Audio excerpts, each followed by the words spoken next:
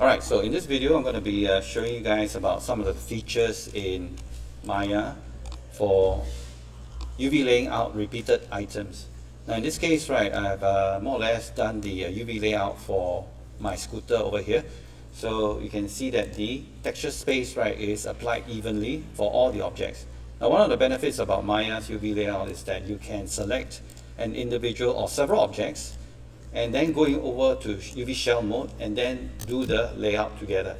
So what this means is that I can select all the objects, do the UV layout, and you will just use a single UV space. So this will be very helpful when you bring it into other programs like Substance Painter, and you'll be able to just paint one single UV layout. But in any case, right, we still need to actually combine all these mesh objects together if you want to like paint all the textures into a single UV layout like this. Now there will be also instances, right, when you're doing UV layout. For example, for some of you who are doing the assignment 1, that you are doing object with a lot of repetitive items. Like for example, this bicycle over here. Now if you take a look at the bicycle, right, the repetitive items would be like this chain link. There are multiple chains. This chain link is just a very simple object. If you click, I'm going to click on one of the chain links. They have been linked together already. You will notice that it is made out of this number 8 like shape, and you can see over here in my UV layout I already stacked them together all together, because all this entire UV the UV layout for all these items are essentially identical. So how do I get them to actually stack together, which is what I'm going to show you using some of the tools available in Maya. So let me just start from afresh. And I'm going to bring in a model which I've done in Blender. So I already exported this into FBX, so I'm going to bring this in.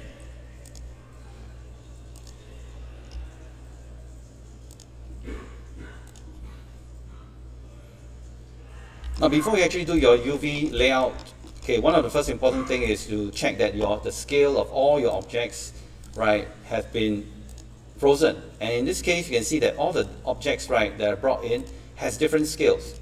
So this is not a good thing, and especially if you have uneven scale for the different axes, this will cause UV projection distortions. So what you can do is to select all the objects and then run them through a freeze transformation and reset all the objects to a scale of 1:1.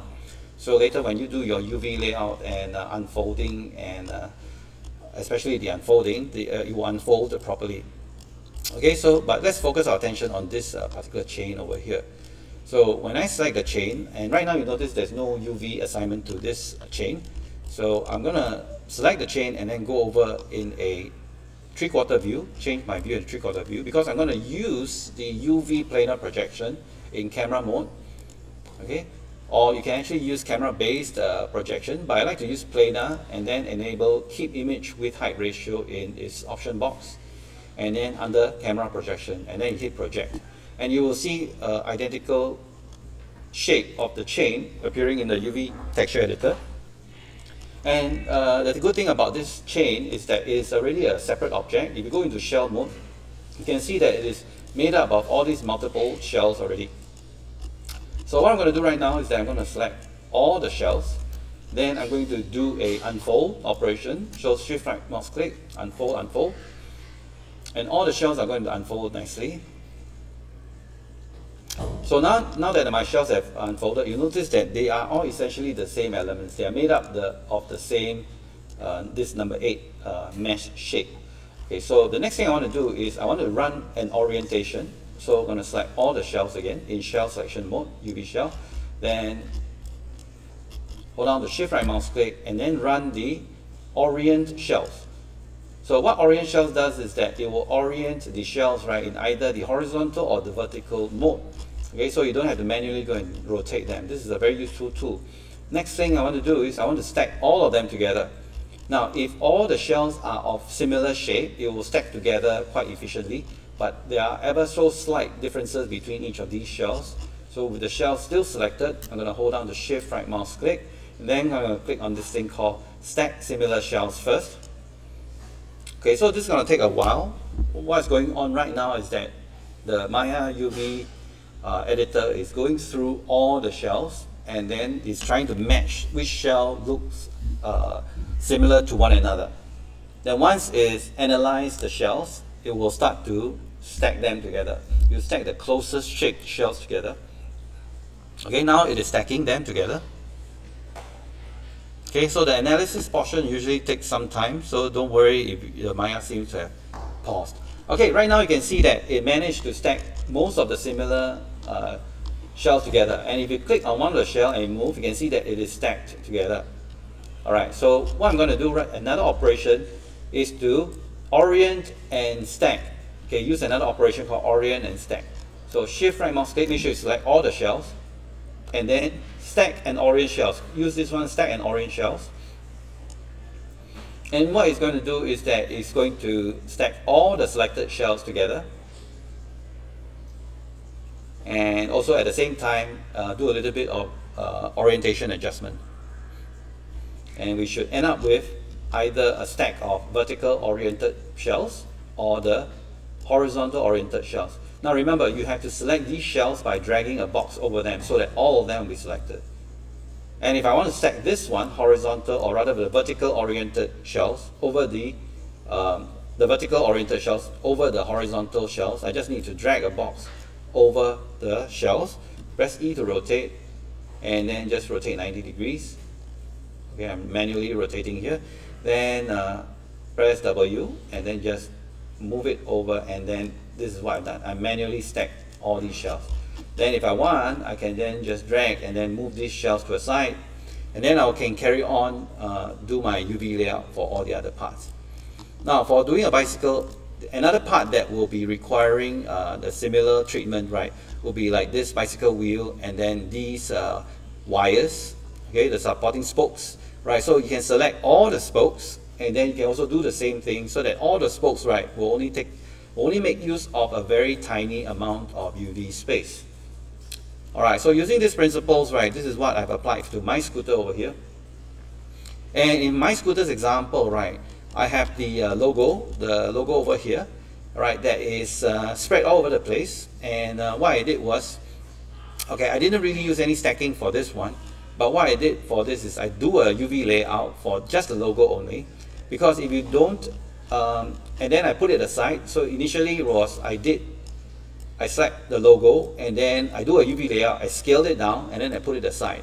Then I select every other object in object mode, every other object, then I run my UV shell selection. I go and lay out all the UV shells first. Then I'm going to look for empty space, right, to essentially put my logo right in the empty space.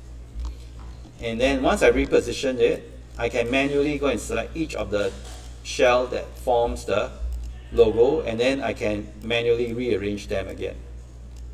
Right. The reason is I just want to keep the logo close to one another.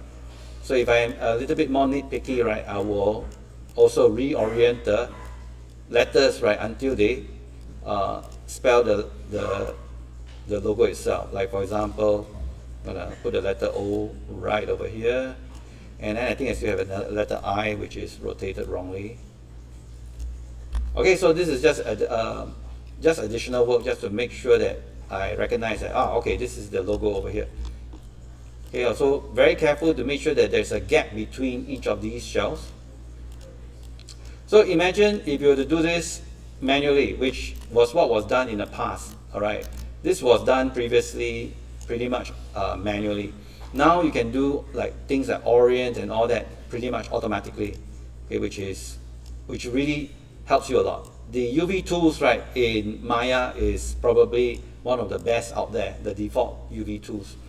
Okay, so you can see that. Let me just show you another example. Let's say, for example, let me go back to object mode here. Now some of the parts like this piston over here, this shock absorber, you can see that the parts are spread all over the place. Now let's say, for example, I just want to keep all these parts together because I want to know where they are. So what I can do is I can grab these shells, alright, and I can put them aside, and then I can manually just put them close to one another, so that I know that these parts are actually related to each other. And you can see the UV layout that I did. Or another way that you can do is to select all of them and then do another layout operation.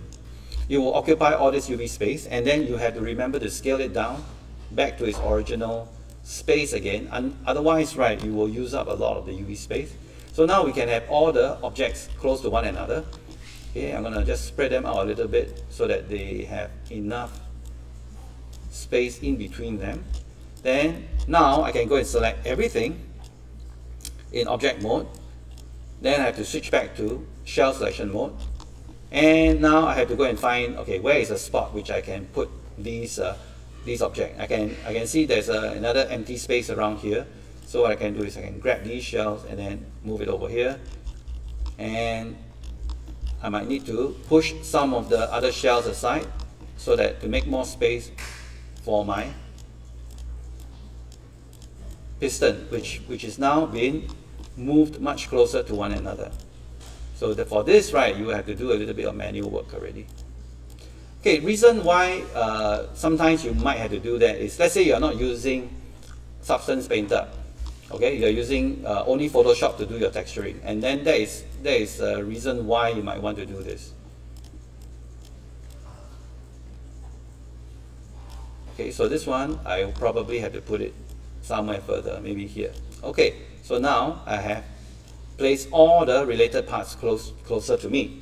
So in the old days, right, this is how UV layout would have been done. Like all the related parts will be closer to one another. And then when you do your Photoshop texturing, right, then everything will be nearby. But right now with Substance Painter, it's really not much of an issue, because when you are in Substance Painter, you'll be doing your texturing in 3D and then literally painting the textures right on the 3D object itself. And as long as your UV layout is done properly like this, whatever colors that you paint will appear in this layout. Okay, so hopefully you will understand this concept, and with that I will end the video.